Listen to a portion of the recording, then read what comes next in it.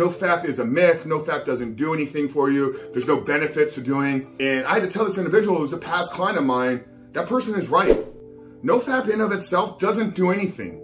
Quitting porn in and of itself doesn't do anything to change the outcome of your life. Removing pornography doesn't do anything to change the outcome in the quality of your life. What we need to understand is if we're caught up in a porn addiction, if we're struggling with a compulsive behavior, the only reason why is we have an inability to manage the situations in our life. So this, I'm speaking to the men that are using pornography as a coping mechanism, as an escape in their life, because whatever is happening in their current situation, they're not able to manage. If you're seeking out pornography because you enjoy it and you're happy with the current state of your life, this video is not for you. This video is for the men that are confused as to why they can't break this addiction.